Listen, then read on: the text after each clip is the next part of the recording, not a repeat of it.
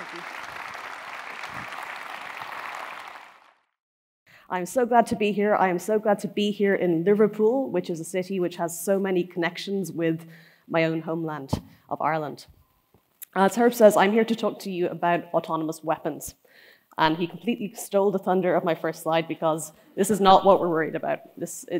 People hear the words autonomous weapons and killer robots, and they immediately picture this. But actually, this is not science fiction. This is not, the singularity. This is not a worry that the robots are going to rise up and take over. We're actually worried that the robots are terrible and stupid and will kill people by accident and will cause all sorts of political problems. So that's what this talk is about. So just to underline that this is actually a serious point and not really just a bunch of crackpots, this is Antonio Guterres, the UN Secretary General, and he's saying here that killer robots are morally repugnant and shall be prohibited by international law. And he's also telling us what an autonomous killer robot is. It just means something that has the power and discretion to select its own target. So we're not talking something that should be sentient or able to carry on a sensible conversation with you or understand anything. We're just talking about a machine that is programmed to decide when it gets to take a shot. And that is a much, much lower bar. And that's something that is a technological reality today. So we've sort of, like Herb was saying in the introduction, we need to start thinking about the impact of technology in our society more, because we've gotten to the point where our technological innovation has overshot our ability to make law around it. So what is the algorithmic warfare cross-functional team? I always show this logo when I talk about this topic because it's just so funny. So this is a DoD, US DoD, Department of Defense project, which basically aims to try and get private sector technological expertise into the military fast. The little Latin slogan here says, "We're here to help." And either the person who designed this logo has zero sense of irony or a huge sense of irony, because I'm from the government and I'm here to help, right?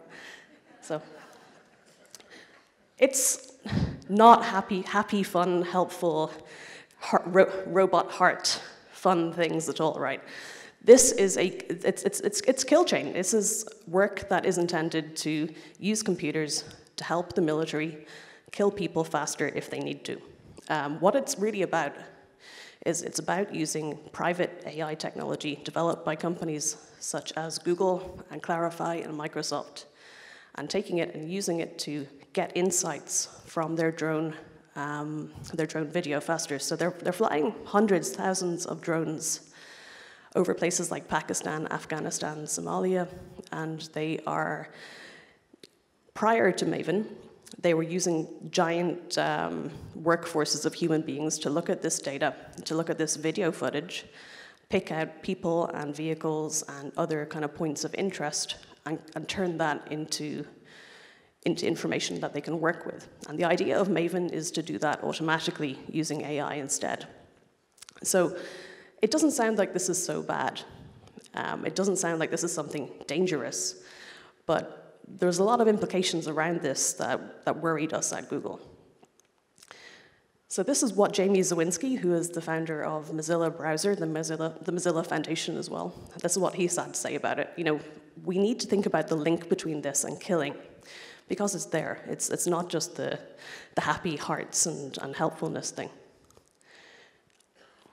Some of the political implications that worried us were, if you have the political will to intensify your drone strike program, and you have a system that gives you this sort of insight, it becomes very easy to write rules that say things like, any group of more than 6 males in this territory, drone strike. Any convoy of more than 2 vehicles, drone strike. It becomes very easy to sort of ramp up your level of violence at will, and that's not a neutral kind of application of technology. We were also very worried that this is a major step towards the development of autonomous weapons systems. This could be the eyes and most of the brain of an autonomous weapons system. So this is an existing autonomous weapons system. This is a thing called an IAI Harop. It's built by an Israeli company called IAI, and it is a loitering munition. So what this thing does is you launch it, and it patrols a particular territory, and it seeks out radar signals that it doesn't recognize from like an approved list that you give it. And if it sees one of those, it will kamikaze dive and blow it up. So this has been used in battle in Azerbaijan. This is a Russian T-14 Armata tank. This has autonomous firing capability. It has an unmanned gun turret, and it has an autonomous functionality for firing back when it detects incoming fire. And they talk about working on adding all sorts of other autonomous functionality to it. They have an objective. They would like to get to a point of having a completely unmanned autonomous tank vehicle. This is the most worrying thing that we have seen in quite a long time, and this is a really recent development. This is a drone called the Kargu. So the Kargu drone, this is a very small drone. This is something like your domestic drone, maybe sort of yay big. And it's designed to carry about 1.5 kilos of explosive payload. This thing has a huge amount of autonomous functionality. What it is, one of the things it can do that we haven't seen before is it incorporates facial recognition technology. Now, they haven't said what this is for, but we can only assume that if you're looking at facial recognition technology in your drone, what you want to do with it is to use it to hunt down people, maybe particular individuals, maybe even an entire ethnic group. This is not without the bounds of possibility. It's just a dreadfully worrying kind of scenario. And Turkey are talking about deploying this into Syria. So that's worrying. The other thing as well to know about facial recognition technology is putting all of the ethical concerns around targeted execution by drone aside. It's not even very accurate. The best source for information about this is the United States National Institute for Standards and Technology, and every couple of years they develop a report on accuracy of existing facial recognition systems. And the most recent one says, quite bluntly, that they're not good enough yet to trust for anything that's important, that there needs to be human beings involved in that decision as well. And I very strongly suspect that when they built that, they were talking about much more innocuous applications than deciding about the life or death of a person. So, political implications. Further automation of warfare, further distancing of war from human beings and human decision-making. It's a worrying prospect politically. So one of the big kind of pressures against warfare is that you have to convince your people that it's worthwhile to go and fight this war for you. It's part of keeping war politically honest. If we can just send out machines to do our dirty work, that sort of disengages us politically from warfare, and that's really worrying. This is a quote from a former Marine called Anthony Swofford. He wrote the book Jarhead, which was quite critically acclaimed, and about 3 weeks ago he had a really excellent article about remote warfare and why it's bad. There's questions about legal accountability. War is not a free-for-all. There is quite a complex system of rules and norms and customs around armed combat, the laws of armed combat, international humanitarian law. It's not a free-for-all. War crimes do exist. One of the great problems that we see with increasing autonomy in weapons is that it really distances anyone from responsibility. It creates this accountability gap. It will make it harder to sort of maintain justice in warfare. And that's a big problem. Now, onto some of the technical arguments. And I'm a software engineer, and I still work as a software engineer in addition to campaigning.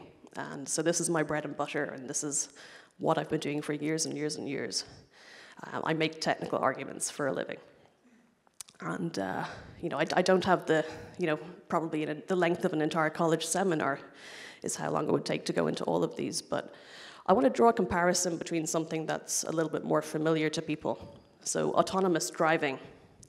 John Krafcik is the CEO of Waymo, which is probably one of the biggest autonomous driving companies. It's the one that Google owns. And he was quoted as saying that autonomy will always have constraints, and that it might not even be possible to get an autonomous car, a fully autonomous car, into production anytime within the foreseeable future. And this is a very big, this is very different to what people were saying even 5 years ago. They were saying, oh, in 2020, we will all be, in autonomous taxis, and if you drive for a living, your job is imperiled. And this is just not what has come to pass, because autonomy is hard, right? Autonomy in self-driving cars has proved really hard. And self-driving cars are an easy problem compared to autonomous weapons. Your self-driving car problem goes like this. I want to get from A to B without crashing into anything. That's pretty clear, right? It is. Whereas your autonomous weapons problem is, I want to go out and I want to patrol an area and I want to maybe blow some stuff up, but only if it's legal according to the rules of international law, and only if doing so provides a military benefit that is proportional to the damage that's done, and so on and so forth, right? That's a much harder problem. And it's a much harder problem to solve with technology because the bounds of it are just so much less clear. And as well, if you're building an autonomous car, you can pretty much go out and test it on all the roads you want, right? Subject to laws and subject to having somebody who's monitoring the car and monitoring for its safe driving and able to take over. You can go out and you can test it. If you are building a autonomous military robot, you have to worry about where do I test it. You do not have war battlefield environments on tap in the same way that you have roads on tap. So you have this problem where you can't test it in real circumstances. The other problem, on the roads, most people are trying to behave in a predictable manner according to the rules, which don't change. The rules of the road are very much similar from one place to another with a few little tweaks here and there. Whereas battlefields, every battle is different. Technology changes. People are going to be actively trying to subvert you and your technology. This is just so much of a harder problem. It's hard to even talk about all of the dimensions of why it's harder, right? So you have this conversation with military people. And I've had this conversation with members of the UK military and the US military and others. And they say things like, well, Laura, you're talking about this very big problem where this machine is going to have all sorts of autonomy.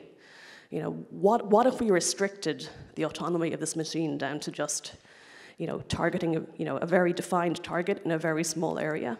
And my answer to that is, that exists already, and that's a precision-guided missile, and we're not trying to ban that.